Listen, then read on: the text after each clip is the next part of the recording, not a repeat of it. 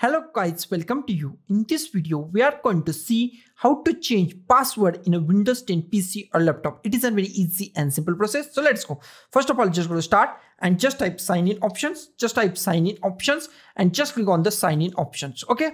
Here we find our all sign in option. If you sign in with the PIN, then just go to the PIN and just reset your PIN. If you sign in with the password, then just go to the password. I sign in with the password, so I just go to the password. Okay. Now here we find here option change. Just click on the change.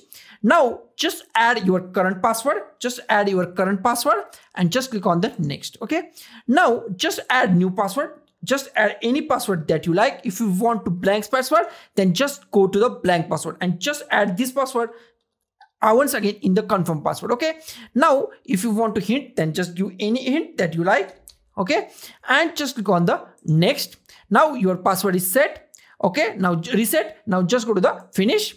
Now just close it. Now I just sign out from my account and just sign in with my new password. Okay, sign out.